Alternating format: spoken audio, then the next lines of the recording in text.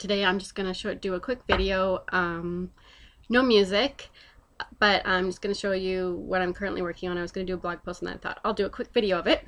So what I'm working on right now, and many of you who read my last blog post about how I'm so ridiculous because I have no schedule and I'm just complete chaos all the time.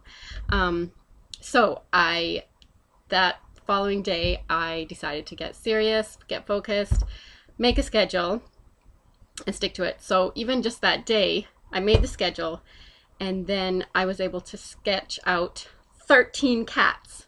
I meant to do 12, but I lost count and it got to 13. So I did, because I'm doing images that are for possible calendars.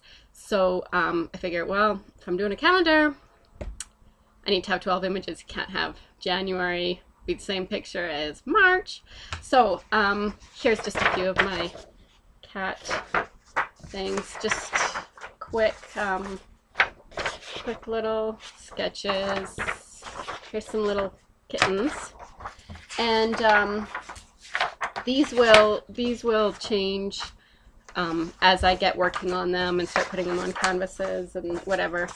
They'll start looking different, and sometimes I completely change the sketch because I don't know, I decide I don't like it for some reason. Another thing you might have seen, if you were on my Facebook or Twitter or anywhere really, I think I put it everywhere, is my new piece here. This is kind of new for me, doing cats, doing animals, doing anything other than people. But I'm just going to show you, I've done my first piece that's just a cat. I haven't shown it yet, so this is the first time you're going to see it. Here it is. Yeah.